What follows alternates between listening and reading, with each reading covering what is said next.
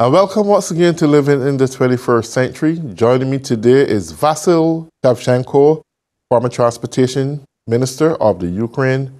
Vasyl, it's a pleasure to have you on again. Thank you for invitation. Thank you for having me. Happy to see you and our watchers. Thank you.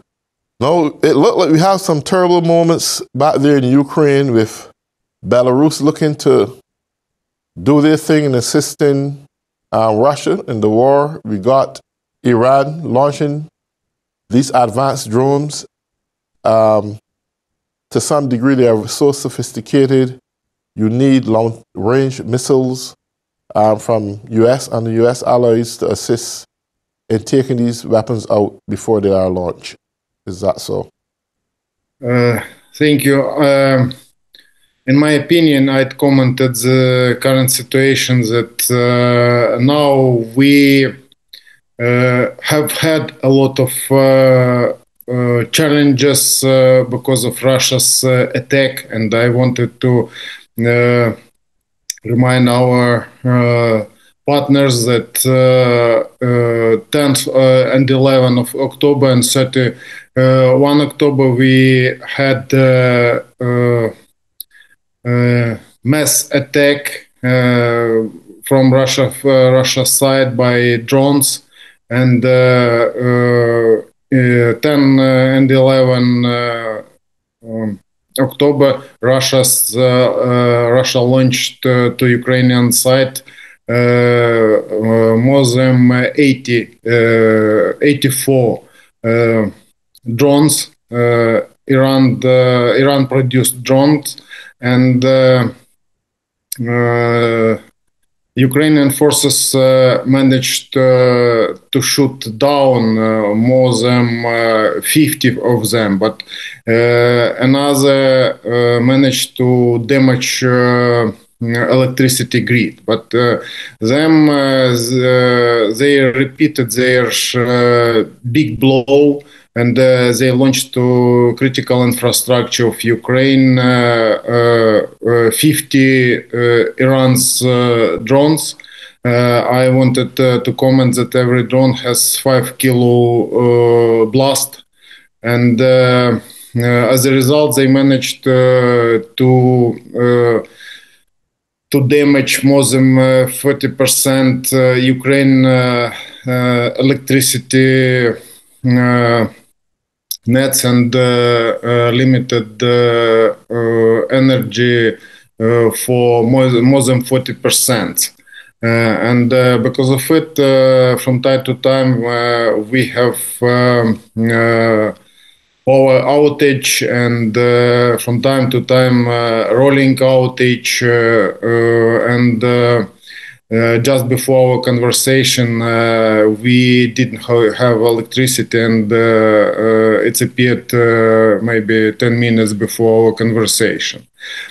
And we can say exactly that they started their so-called new operations because after they drafted officially about 300 new soldiers to Russia's army.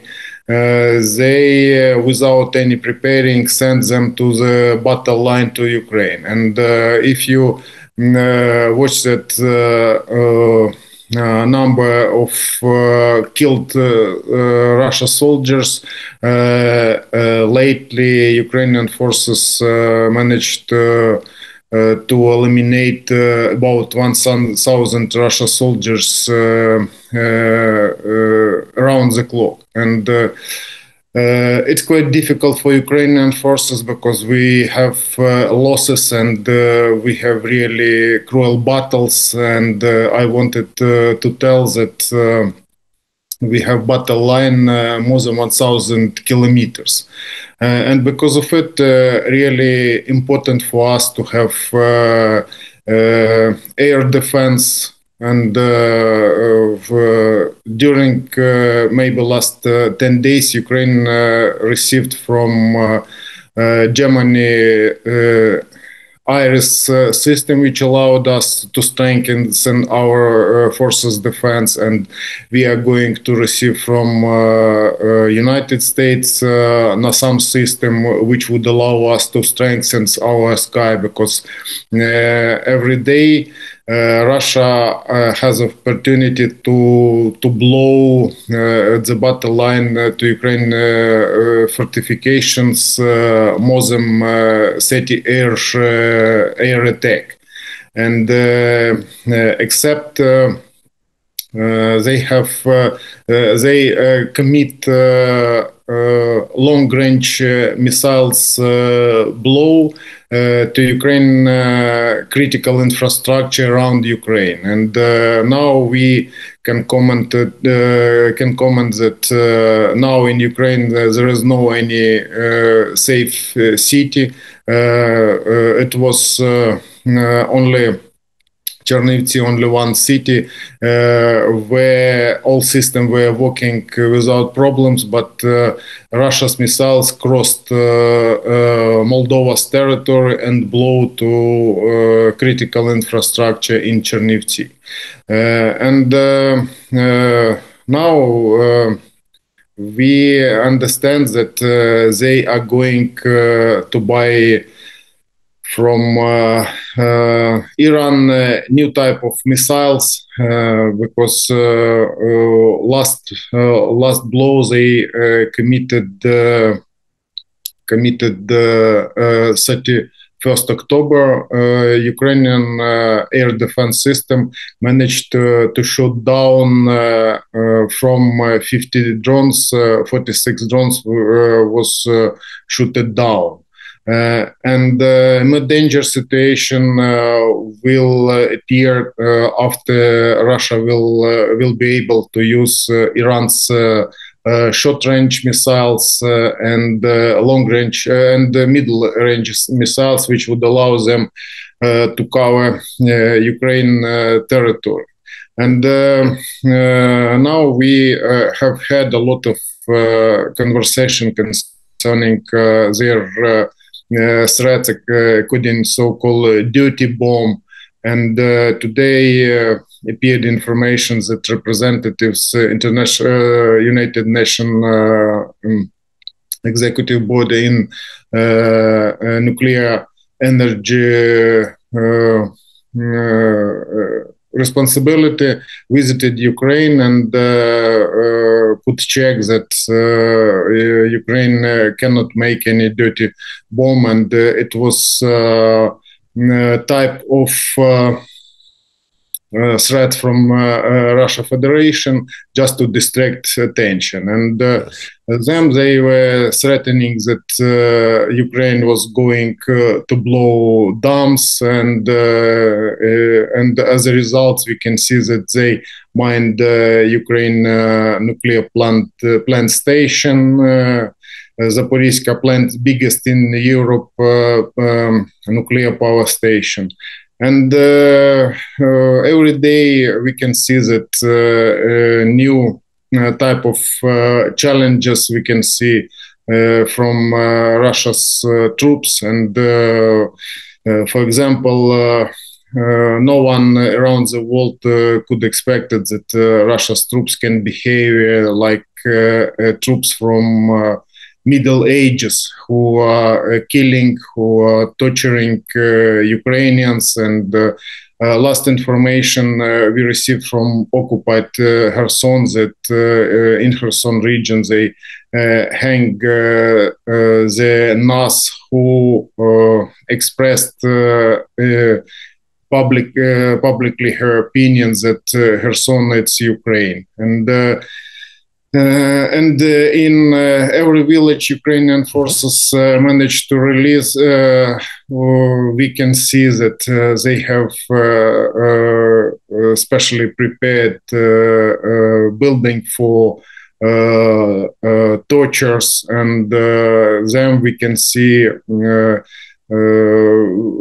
We can see, better to say, emergency service representative can see that mass graves can be found in any settlements Ukrainian forces liberate. Okay. And during the last day, for example, Ukrainian forces managed to release to liberate three settlements, two of them at the north of battle line and the one at the west part. Okay. I want to ask this question. How concerned Ukraine should be at this point with the millions of soldiers who have been drafted and they are rebelling? The commanders are rebelling simply because they have to buy their own uniform. They are fleeing from Russia because they don't want to be engaged in this war. Does that pose a threat to Russia itself in terms of soldiers jumping ship and running? And how do Ukraine perceive this? First of all, Ukrainian forces understand this situation, and because of it, issued specially prepared instruction how to surrender for Ukrainian forces, and it was special application which would allow Russia soldiers who understand that it's a wrong war to surrender to Ukrainian troops. But now it's blocked in Russia Federation, and Ukrainian forces looking for a different way to tell Russia's drafted soldiers to tell that this war isn't war for their country, and they have opportunity to surrender and not commit crimes in Ukraine.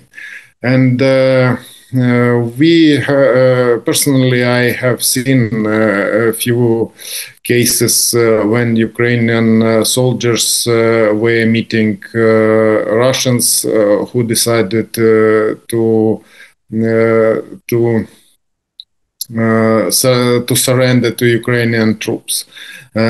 But most of them have no opportunity to do it because of first of all, they behind them there is a second line which made them to storm Ukrainian troops. For example, in the Bakhmut region, where against Ukrainian forces are fighting private army,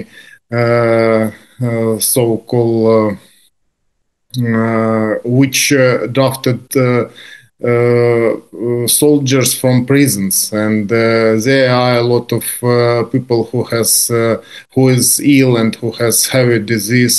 For example, it's yellow illness and really serious disease, and they have marks at their clothes, and they live in different buildings, and Ukrainian forces managed to capture these ill soldiers who were sending to storm Ukraine position from Russia's side. And for example, according to the headquarter Ukrainian forces information, in the Bakhmut region,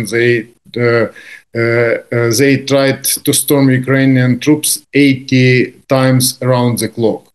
And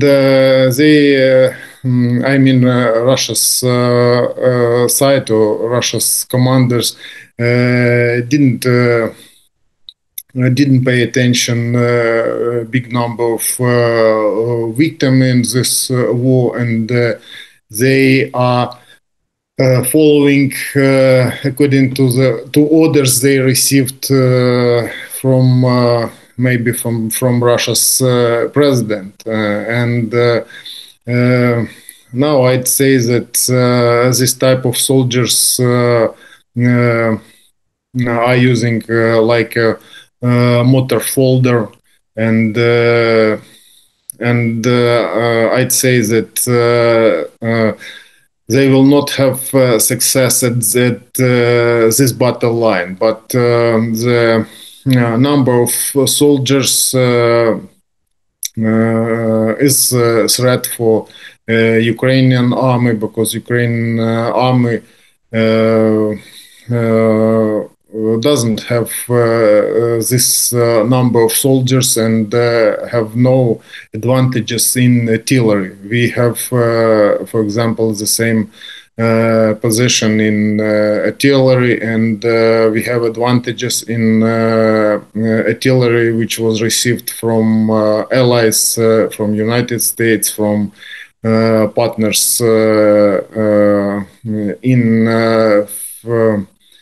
in NATO bloc, who provided us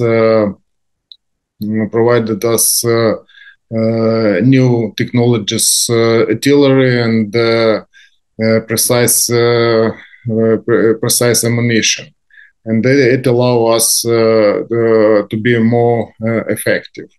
And I think that they are going to prepare something new. And to answer for your questions, according to Belarus, I'd say that from this side,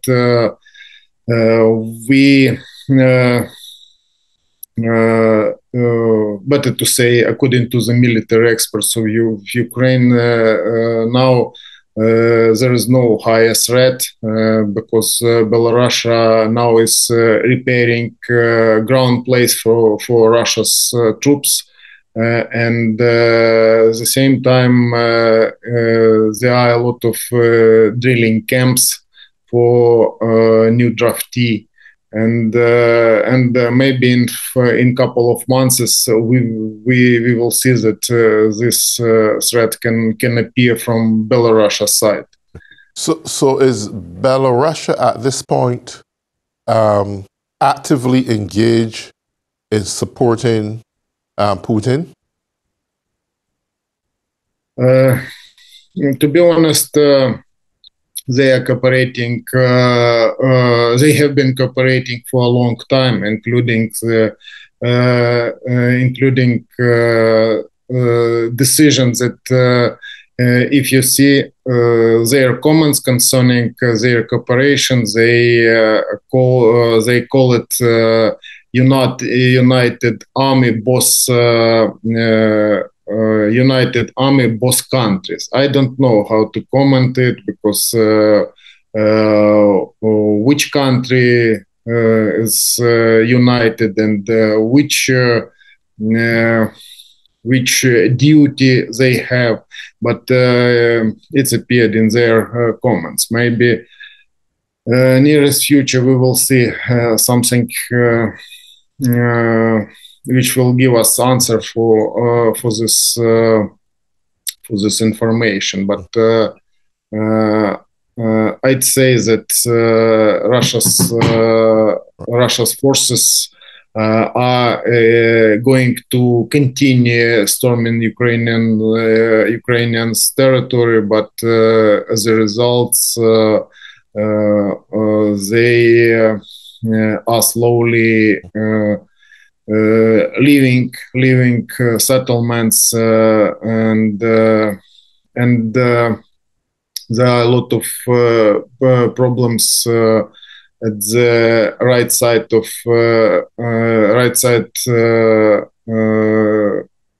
Dnieper, when Russia's troops is surrendered, but they continue supplying the new troops and maybe preparing something for Ukraine forces. Yes, it also seems that Russia are making attempts to use nuclear attempts to use nuclear weapons, but he's also finding excuses that he have the right then to use these weapons. What's going on there?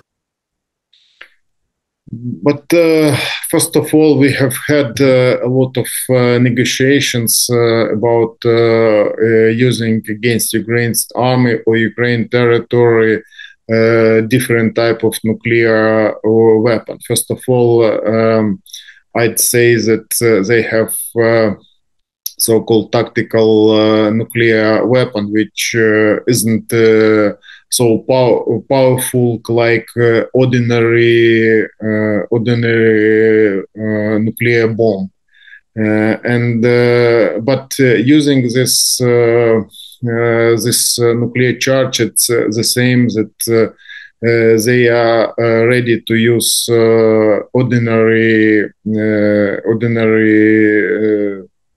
bomb. And after negotiations with Western countries, or maybe they stop speaking, stop socializing about it, and then it's appeared again, and they are using it like a way to threaten Western countries. And at the same time, we must understand that this weapon is produced 30 or 40 years ago. And if they launch it against Ukraine, it will depend if Ukraine has air defense system, middle or long range system, which can prevent this blow. Because I wanted to repeat that Ukraine last time managed to shoot down 95%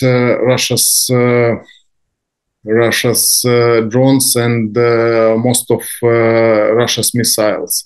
Okay. But at what point, right? At what point do you think United States should give long-range missiles that can advance your offensive tactics right now? Would this be the best time to do that? First of all, all the system will be important, but most effective against. But we must understand that nuclear weapon has different type of carrier and different base. For example, base on the ground can be detected easier, but more difficult to prevent missiles which can be launched from long-range bombers. As usual, it's cruise missiles and has speed about 1,000 kilometers an hour. And here is really effective fighters. For example, Ukrainian air warplanes fighters effectively fighting with this type of missiles. And it depends on if Ukraine managed to receive in time aircrafts, for example, fighters 4 plus plus or 5 level missiles, which would allow us to eliminate this type of bombs. But we don't know when and if they use nuclear weapon. And at the same time, long-range anti-missile system, similar to Patriot system, and with plain AWACS, which would allow to detect them at the long distance. And I think here is good to cooperate with more closer, or maybe to cooperate in exchanging information from this AWACS system, because, for example, I'd commented that Russia has 3 types of these planes which are walking around Ukraine, and Ukraine territory they can detect easily. And because of it, they are trying to control it. But Ukrainian Maneuvers forces managed to avoid eliminating it, but civil